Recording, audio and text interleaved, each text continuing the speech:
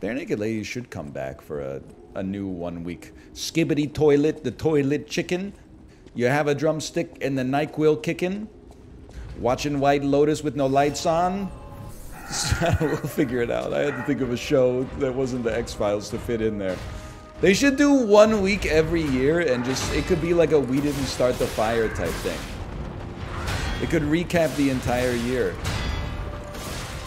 I hope Jennifer Coolidge is in this one. They could do the YouTube rewind. I mean, Bare Naked Ladies, I like them, but they gotta be like one of the most bat-chestable bands in the business, without a doubt. Goo Goo Dolls? I do hate the fucking Goo Goo Dolls. That's not up for discussion. I thought the Bare Naked Ladies changed their name to the Goo Goo Dolls. First off, they sound nothing alike. Secondly, that sounds like a Jimmy Carr joke. I'm so old, I remember when the Bare Naked Ladies were called the Goo Goo Dolls, or vice versa. Cancel culture's gone so crazy. Did you know that Gen Z forced the Bare Naked Ladies to change their name to the Bare Naked Men?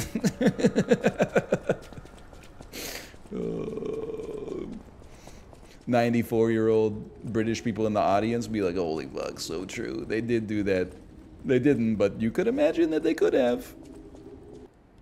One last chance before I quit. I never wanted anything that I could fit into your head. I still remember every single word you said. And sorry, you know what I'm talking about? Since I was always caged and now I'm free. No, that's Monkey Wrench by the Foo Fighters. It is not. It is. It's the breakdown. I know all the breakdowns in 90s music. Try me. Buddy Holly. Bang, bang. Knock on the door. Another big bang. Get down on the floor. Oh, no. What do we do? Don't look now, but I've lost my shoe. Corny ass fucking Rivers Cuomo rap segment. I can't run. I can't sit. What's the matter, babe? Are you feeling sick? What's the matter, matter? What's the matter? What's the matter, you? Oh, what's the matter, babe? Are you feeling blue? Oh.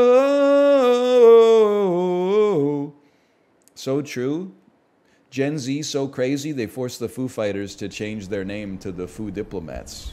So true. I just do the same joke over and over. Just gonna say, hey, inflation's so bad, Andre 3000 had to change his name to Andre 4000. And they made Big Boy change his name to Big They Them. But that joke would kill in Atlanta, bro. I like this guy. It just seems like the kind of stand-up you could have a beer with, man. Not like that John Mulaney guy, so uptight about his sobriety. He seems like the sort of guy you could really get into just a little bit of mischief with.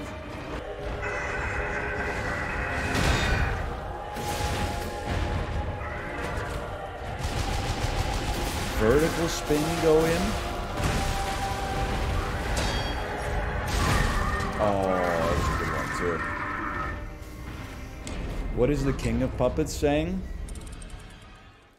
I think it's like he fucking how you built a tower tumbling to the sea, where you would lay and learn what each other's bodies were for.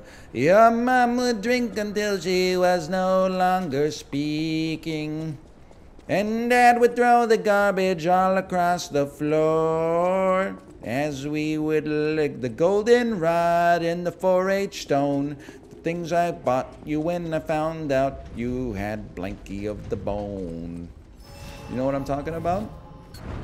We're mashing it up. We're mashing up Jeff Mangum with Sufjan Stevens, who often sings about Mangum and God, and sometimes the Mangum of God, honestly. Then I think about it, Jeff Mangum's got some songs where he sings about Mangum too. And that should be staining the mountaintops. Hope you brought the Costco-sized Tide Pods.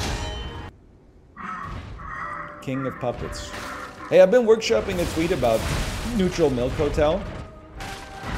It'd be something like, bro, tell them that story about when you were young and you were what did they call you when you were young again? And then it would be like, oh, I don't really want to dredge up the past. Yo, no, I remember when you were young and they called you like the king of carrot flowers or whatever.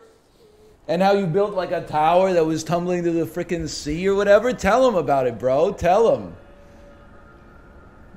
That's getting a lot of +2s, but I got to figure out how I'm gonna phrase it. Okay, for now, slash marker me.